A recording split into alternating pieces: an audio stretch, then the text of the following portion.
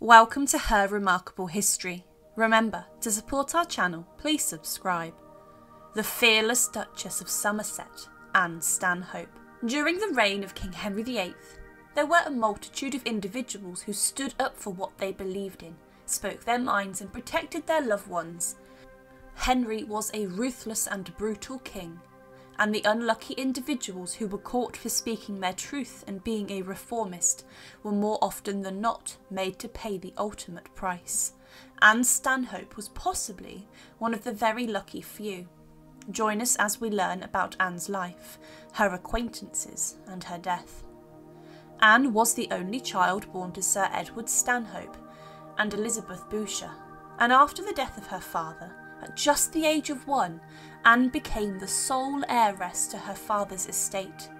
Anne was also a descendant from King Edward III through her mother. Anne is also estimated to have been born in around the year 1510, but that is up for debate. It was then, through Anne's mother's second marriage, that she was introduced to the court of King Henry VIII. You see, her mother met and married Sir Richard Pagnet, and he was a gentleman of the King's Privy Chamber and Vice-Chamberlain in the household of Henry Fitzroy. There isn't actually a lot of information regarding the childhood of Anne, but it is believed that she was a maid of honour for Queen Catherine of Aragon. It was through Anne's service at court that she met her first husband, Edward Seymour. At the time, Edward was still married to his first wife. But there was a scandal surrounding the pair. Catherine, Edward's wife, was found to be having a long-term affair with Edward's own father, and there was doubt about the paternity of the couple's second son. Edward was extremely upset when he discovered the truth, and the fact that it was his own father sent him into a rage. Catherine was sent to a nunnery, and both children were disowned. Edward did not know if they were his children or his brothers, and therefore felt he could not live his life wandering. Now, there is no actual proof that it was Edward's father who committed the affair with Catherine, but that is what many historians believe.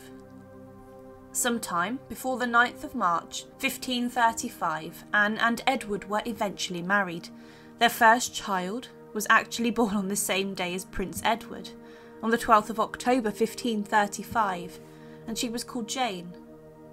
It is thought that she was named after the Queen, but sadly, Jane did not survive, and then again, in 1538, the couple had a boy, Henry, named after the King, but he too did not survive. Their third child, a son called Edward, after his father, was born in 1539. And next, they had a son and a daughter who were born in 1540, Margaret and Henry, and they were presumed twins. The following year, in 1451, a daughter named Jane was born, and the last of the children were Mary, Catherine, another Edward, and Elizabeth. Anne Stanhope was 40 years old when she had their last child. Anne then supposedly insisted that Edward remove his sons from his first marriage from his will. She wanted her children to be the ones to benefit from his standing in society. Interestingly, Anne was thought to be acquainted with, and potentially even friends with, Anne Askew. It's thought they shared the same reformist beliefs, but with one big difference between the two. One of these women was prepared to die for what she believed in and to protect those close to her, and it wasn't Anne Stanhope. Anne Askew was arrested and taken to the Tower of London. She was a gospeller spreading the word of the Bible. She had decided to write about her time in the Tower and explained that she was tortured on the rack. She told that she was stripped down to her shift before being tied to the device. She was then stretched until she was taut and raised 5 inches from the table.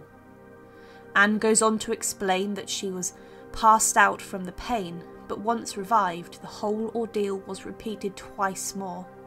Anne's torture, it seems, was too much for one man to bear. The Tower constable ran to the King to demand the torture stopped, but the 2 men that ordered the torture were Stephen Gardiner's right-hand men, Tom Wriothesley and Richard Rich. They both ignored the request to end the suffering, and instead decided that if the torturer wouldn't torture, then they would do it themselves. The pain and suffering and violence was only put to an end when Anthony Kingston, the Tower Constable, returned with a royal demand. Now, according to Askew, they then did put me on the rack, because I confessed no ladies or gentlemen to be of my opinion. The Lord Chancellor and Master Rich took pains to rack me with their own hands, till I was nearly dead. I fainted, and then they recovered me again. After that, I sat 2 long hours arguing with the Lord Chancellor upon the bare floor. With many flattering words he tried to persuade me to leave my opinion. I said that I would rather die than break my faith. Anne was the only woman to have been tortured in the Tower, and she did not name a single other soul as an accomplice. On the 16th of July 1546, Anne Askew was brought into Smithfield on a chair due to the fact that she was unable to walk or stand after her interrogation by Thomas Wriothesley and Richard Rich. It is possible, and some have said, that Stanhope sent a man in a blue coat with 10 shillings to help her.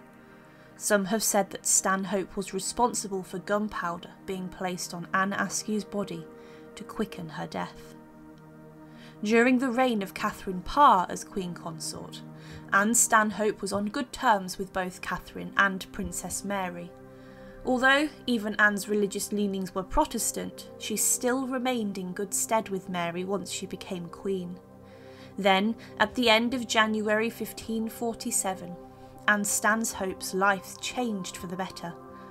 You see, previously she had been in the household of Catherine Parr, but now Catherine was a dowager queen and Anne became Duchess of Somerset and the wife of Lord Protector.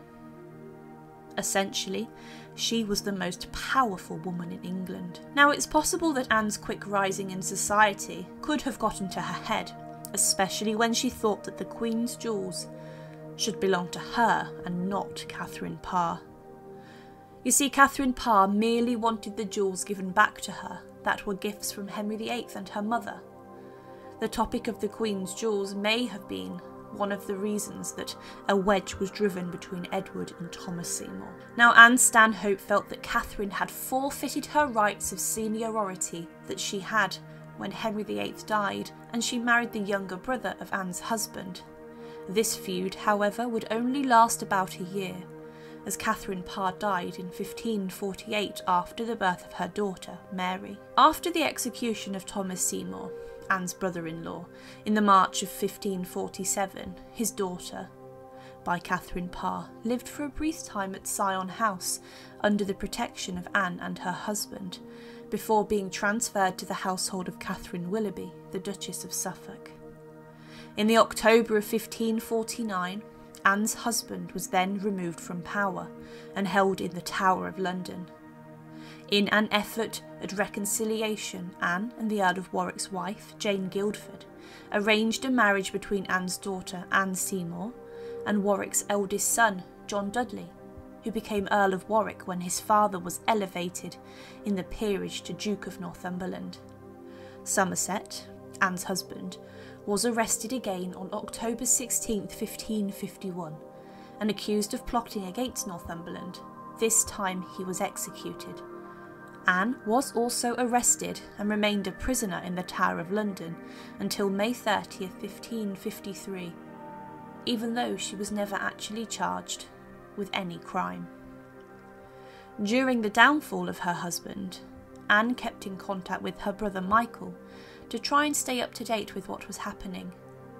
She wrote to Sir William Paget to ask for help. She hoped that Paget could find a way to smooth things over with the council members who had now turned against him. She asked, "What hath my lord done to any of these noble men or others, that they should thus rage and seek the extremity of him?" Then, under the reign of Mary I, 3 of Anne's daughters were at court, and Anne was granted a number of properties, including Hanworth in Middlesex, where she chose to live. These were a few of the properties that were previously confiscated from her husband's estate. It was at Hanworth where Anne's son Edward and the younger sister of Lady Jane Grey, Catherine, developed a secret romance. The couple eloped in 1560, but were unfortunately confined to the Tower of London. Anne, however, was careful enough to keep her distance. Then, the year after her son was sent to the Tower, Anne married her late husband's former steward, Francis Newdegate.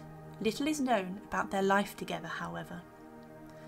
Now, after Anne's son Edward was released from the Tower, he and his eldest son, with Catherine Grey, were released into the custody of Anne and her husband. Now, Anne had such a roller coaster of a life, and it was full of trials and challenges, but she managed to live a full life and died at around the age 77 years of age. She was a reformer and a literary patron, and on the 16th of April 1587 she died at Hanworth Place and was then buried at Westminster Abbey. Thank you for watching, and to support, please subscribe to Her Remarkable History. Thank you.